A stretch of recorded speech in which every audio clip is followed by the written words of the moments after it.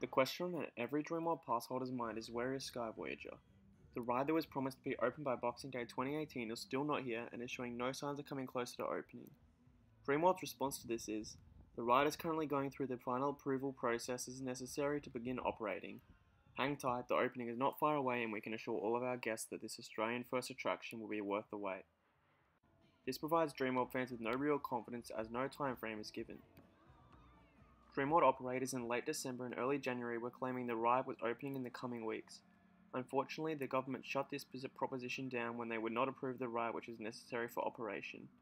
Many people have discussed different reasons the ride may not have been approved by the council. Obviously it wasn't reaching the required safety standard, but the specific issue has not been identified or confirmed.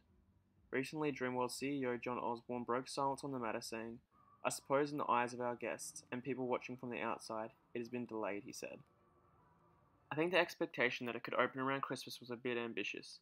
Clearly we're making sure, as we always would, that every I is dotted and every T is crossed. So we're going to the absolute nth degree to make sure that all of the training, commissioning and work required to open the ride is a new benchmark for the industry.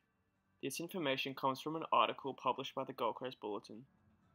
The only information about the ride experience itself is that the ending is spectacular. That is yet to be seen by guests. Overall, once again, we are given little to no information about a potential opening of the ride. The reason for this is simply, we don't know, and either do Dreamworld.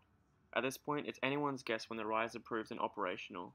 In the meantime, Dreamworld are hosting numerous events to keep guests enticed, like ABC Kids Month and Winterfest. For now, we continue to wait for the seemingly never-ending arrival of Sky Voyager. To lift our spirits, Osborne promised 2 new exciting announcements by the end of the year. There's a lot to look forward to at Dreamworld with potential new thrill rides and exciting new events, but in the long run, Sky Voyager needs the final ticks of approval for any major change to happen.